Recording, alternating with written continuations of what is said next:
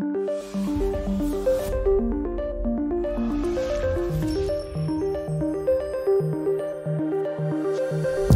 and welcome to another pen video from me, Penultimate Dave.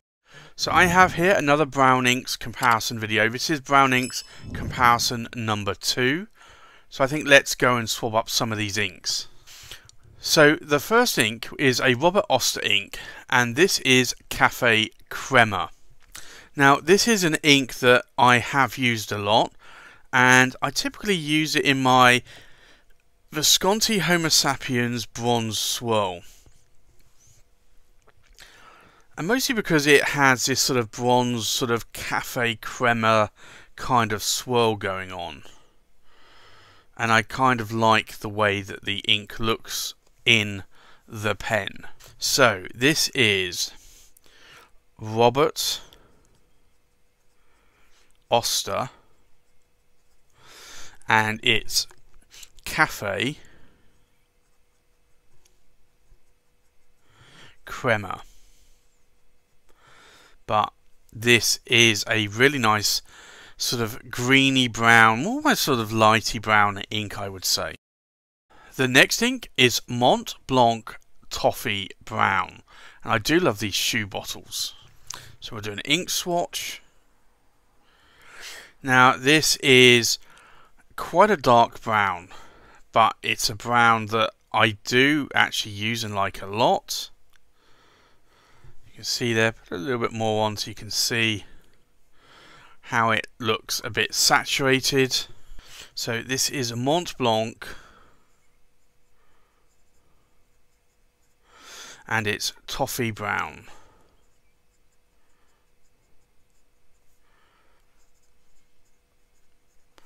But that is a really nice brown ink.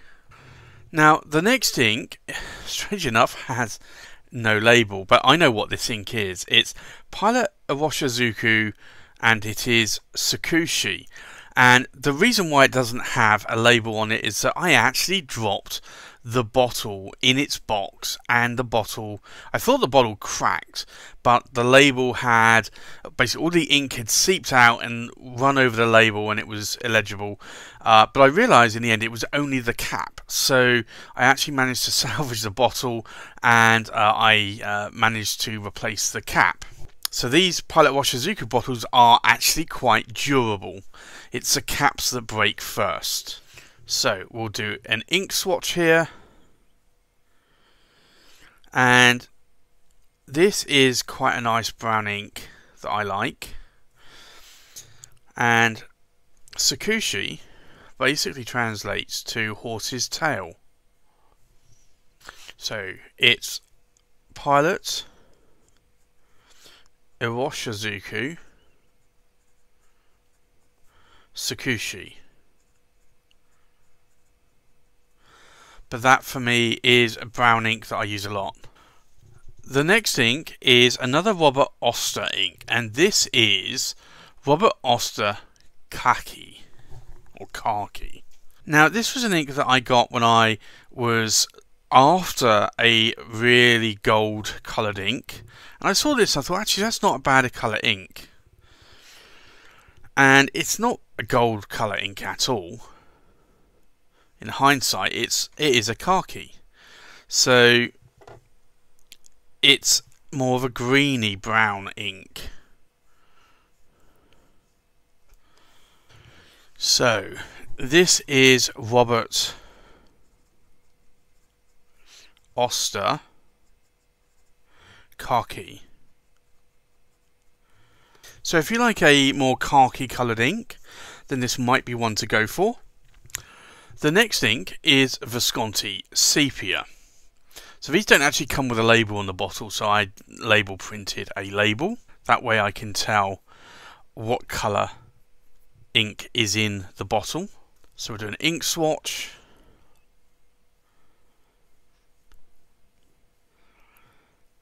And you can see that this is more of a light brown ink.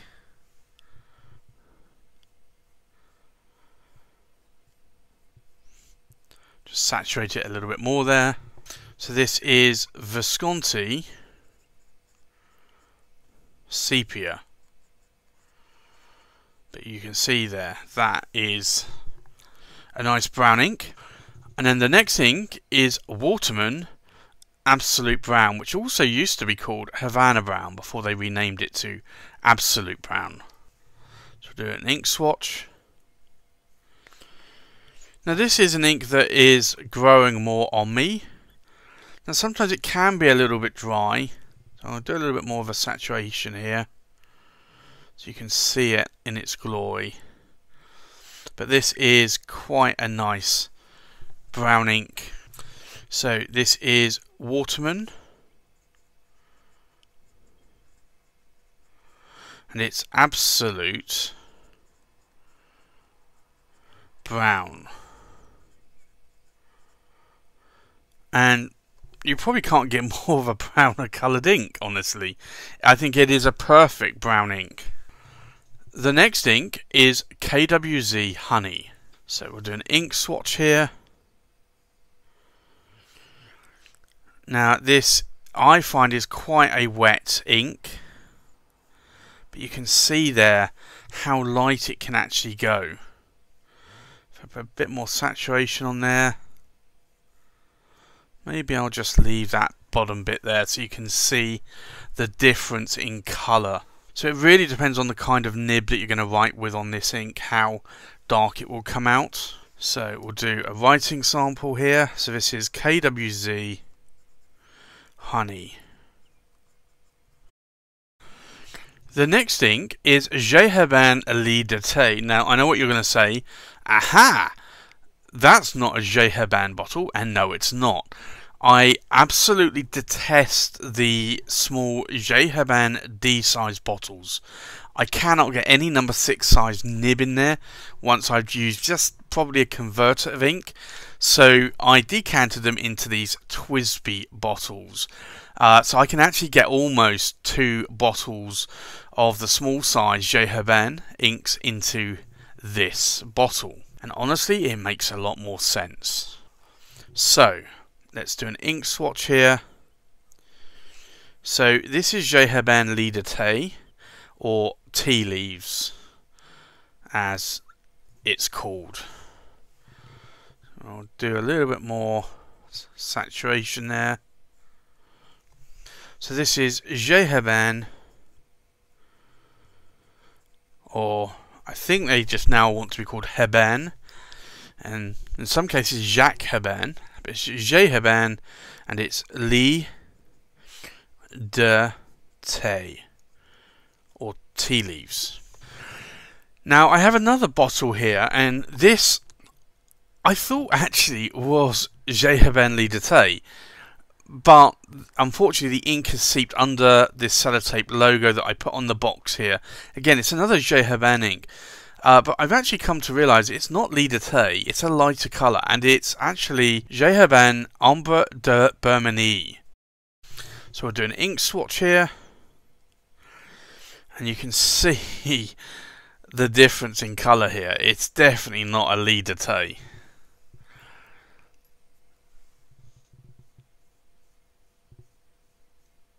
But it is a really lovely light golden orange. So this is j.herbin, and it is Ambre, or Ambre, de Birmanie. But that is a very nice brown ink. So let's look at these inks one more time. We have Robert Oster Caffe Crema, which is a really lovely light brown ink, and it's an ink that I do love a lot, and you can see it there in that writing sample. We have Montblanc Toffee Brown, which actually has a lot of shading going on depending on how wet that ink gets put down.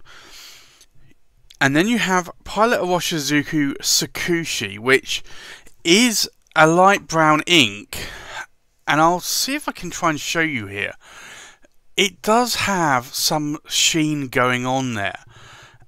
It's not that sort of prominent, but you can kind of see a little bit of sheen.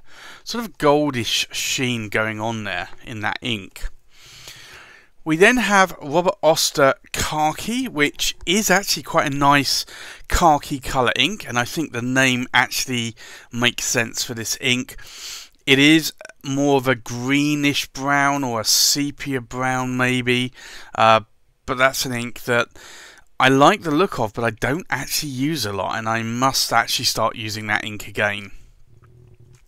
The next ink is Visconti Sepia, and this is sort of almost like a dark powdery brown ink, or almost like a chocolatey brown, I would say, sort of a powder brown. Now, you do see a lot of shading here, and you do get a lot of shading on this Robert Oster Khaki as well, but not as much shading on the Visconti Sepia. And then you have Waterman Absolute Brown, which I would say is almost similar to the Visconti Sepia, but it's just a slightly lighter version. So you've got that powdery look, you've got some shading going on, not as much shading perhaps, but it's very similar in terms of the colour there. And then we have KWZ Honey, and I wanted to put this down really heavy because I have a number of different nibs or pens, and some are very wet writers and some are more dry writing nibs, and the wetting or the wetter writing nibs tend to go down this more dark colour, and then the drier writing nibs tend to be this more almost honey colour and very light sort of brown colour. So I wanted to show the difference here. So there is a lot of shading going on. Now, is there any sheen going on? Maybe just a slight amount of sheen, but it's same colour. You're not seeing really any other colour there. And then we have j.herbin Lie de Thé, and this is tea leaves, and this is effectively what brown tea looks like in a cup. So it's a brown that I do like a lot, and this can also differ. You'll see the light bit here, if I just bring that closer to the camera, you can kind of see how that colour changes in nibs. Some nibs I find, the more wetter nibs, it comes down very dark brown, so almost the same as Visconti Sepia. And in other nibs, like around the edge here and the edge here, you can see it's a lot more lighter brown, and that tends to be in the more drier nibs. And then we have the last thing, and this is j.herbin Ambre de Birmanie, and this is a very, very light brown ink. Has a huge amount of shading, so if you want a shading ink and you have a wet writing nib, maybe a medium, wet medium, or a broad, or even a stub nib, then this is a lovely ink to put in a pen that will write very wet and pretty broad as well. So that's my brown inks comparison number 2 video. If there are any brown inks that you like that I haven't had in this video or the previous brown inks comparison video, and you want to let me know, put them in the comments below. If there are any of these brown inks that you like the look of and you think you might pick up, also let me know in the comments below. So that's my brown inks comparison number 2 video. Thanks for watching. Please like, comment, subscribe, and I'll see you on the next pen video. Bye bye.